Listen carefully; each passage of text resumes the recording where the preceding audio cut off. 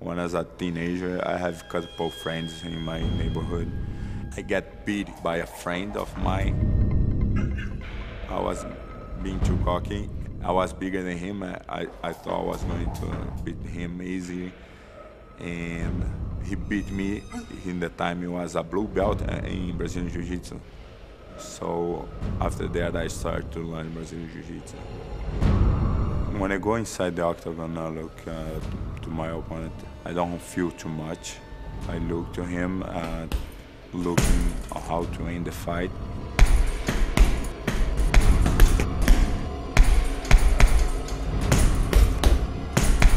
You throw the kick, you throw the punch all the time, but you never know when you're gonna hit perfectly. That surprise then make it, really, really good sensation.